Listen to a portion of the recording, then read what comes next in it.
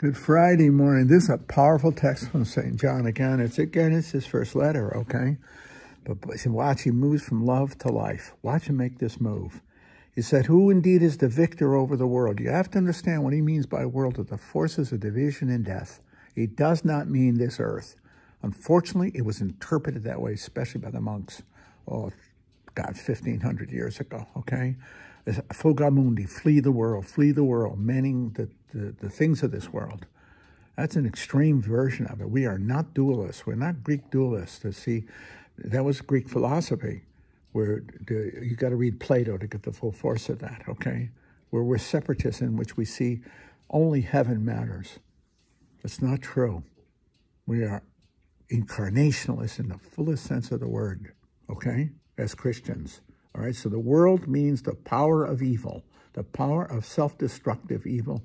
Separate. If you want to say another word for it, the devil. The world is the power. When he says world, he means the power, the antithesis of the divine, the opposite of the divine, the opposite of love. It's hate, division, death. That's what he means by it, okay? Doesn't have anything to do with Mother Earth, okay? So this is what he says. I'll show it to you. It's not hard to see it, okay? Who indeed is the victor over the world, over the powers of divisiveness, evil, and death? But the one who believes that Jesus is the Son of God. Belief. Okay? Belief in Jesus. Remember? Okay. This is the one who can now watch this. This is John with a vengeance. Now think of Good Friday. Think of the Gospel of John, where Christ is on the cross dying. Okay? This is the one who came through water and blood. Remember what came from Christ's side? Water and blood, baptism in the Eucharist. Jesus Christ, not by water alone, not by baptism alone, but by water and blood, the Eucharist. The Spirit is the one who testifies, and the Spirit is truth. So there are three who testify. The Spirit, without the Holy Spirit, we have no belief. The water, baptism, and the blood, the Eucharist. And the three are of one accord. If we accept human testimony, the testimony of God is surely greater. Now the testimony of God is this, that he has testified on behalf of his Son. Think of this. What happens on Good Friday? It's the moment of complete revelation. Okay? When Christ dies on the cross in John's Gospel. That's why John's a genius. If you want to understand Christianity, you ought to start with John and read it backwards. Okay? Whoever believes in the Son of God has this testimony within him. Whoever does not believe, God has made God a liar. By not believing the testimony God has given about his Son, if you reject the cross of Christ. And this is his testimony. God gave us eternal life, and this life is in his Son. Whoever possesses the Son has life, and whoever does not possess the Son of God does not have life. Boy, you got to be old for that. That when you have to feel the passage of life to understand the full force of what he just said there. And it seems to me to be absolutely true. As you get older, as I am, you feel the finitude of life in the passage of time.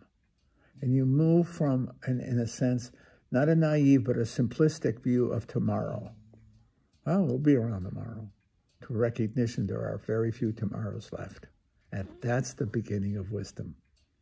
You begin to appreciate life profoundly, and you realize how finite it is. And that's the birth of religion, because now you seek life without boundaries, without passage, without grief, without sorrow.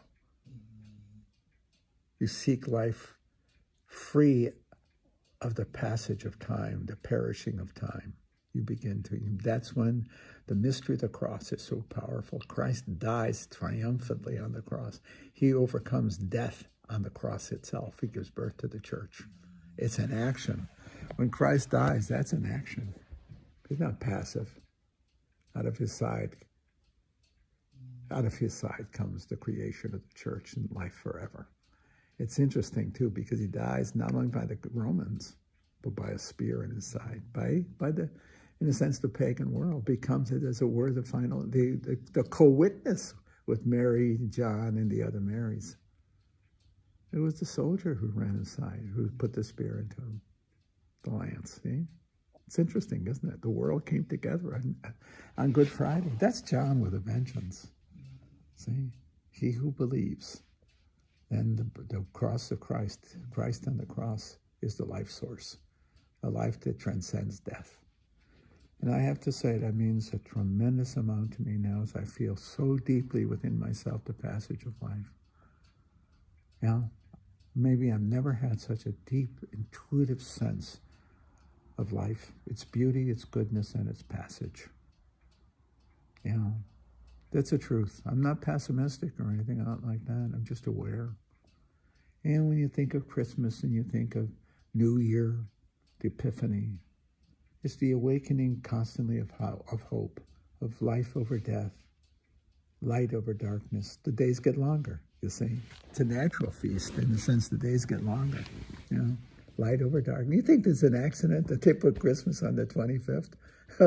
It could have been the 22nd or 21st of December. It's the days get longer. It's a natural symbol of Christ rising from the dead, birth and rising, resurrection. You can't understand Christmas without understanding in the light of Easter, the Paschal mystery. We can't. If you can't, it's not just a holiday. It's the first step in the great revelation of God's light and wisdom overcoming darkness, death, and unwisdom, the foolishness of the world. In John's sense, the world. Mm-hmm. That's neat. That's why this time of year is a sacred time, is a reminder. The great feast days remind us that God came in the flesh to us in order to free us from the bondage of flesh, the bondage of time, to free us. And it is a freedom to know that death is not final, that darkness is not the final reality, that light is. Light conquers darkness. Light conquers death. Christ conquers the world, as it were, the forces of evil and division. When I think of paradise, I think of being with my family again, with my friends, with Junie, with all whom I have loved and been loved by, in a common dinner. I think of my father's dinners at Christmas, a dinner where there are no arguments, none allowed, nor desired, where friends and relatives sit at the table forevermore. You had to be there to appreciate it, to understand the imagery of that kind of dinner. That is the primordial, ecclesial dinner in paradise, the church in paradise. It's a dinner. In a sense, it's the primordial and most perfect Eucharist, a thanksgiving of love together in paradise, because Christ, in the incarnation and his death on the cross, conquered the world. He conquered death. He conquered all that makes us separate and sorrowful, giving us the fullness of hope in life. When so many of my very, very good friends have left the faith, I wonder what they cling to when the passage of life is so overwhelming. What happens? Jesus say, well, that's it. She wrote no more. Okay. I can understand that and accept it to a degree, but I can't really. You have to shut your heart off. And even your mind. And I'll tell you for one last thing, because without Christ and the cross, without the Paschal mystery and the eternity that comes with it, there is no justice in life. And the reason for that is this: because the suffering of the innocent